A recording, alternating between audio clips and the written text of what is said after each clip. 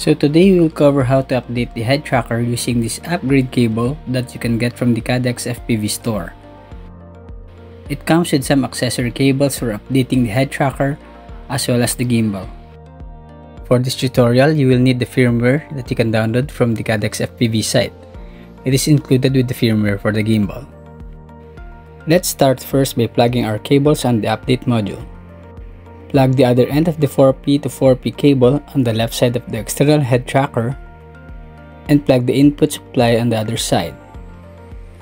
Run the head tracker software included in the package and plug the update module to your computer's USB port. Choose the proper COM port and click on Start Debug button. Now you can see that the IMU data getting fetched by the software. Now let us load the upgrade file from the package that we downloaded. Click on the upgrade button to start the process. This will take a few seconds, and after which, click the Start Debug button again to test. And the upgrade is done. Now let's do the same with the Goggles L. Connect the other end of the 4P to 4P cable to the Goggles L's port.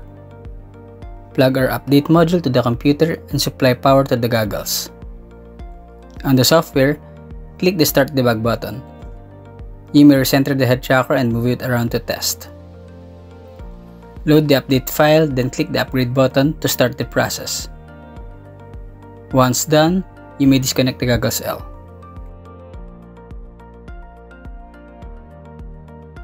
As for the Goggles X, I use here the 4P to 5P AV cable that came with the Goggles X package. The 4P end goes to the update module and the 5P end goes to the Goggles X port. Connect the update module to the computer and supply power to the Goggles X.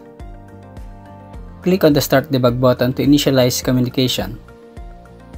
Again, you may do some tests to see if everything is good.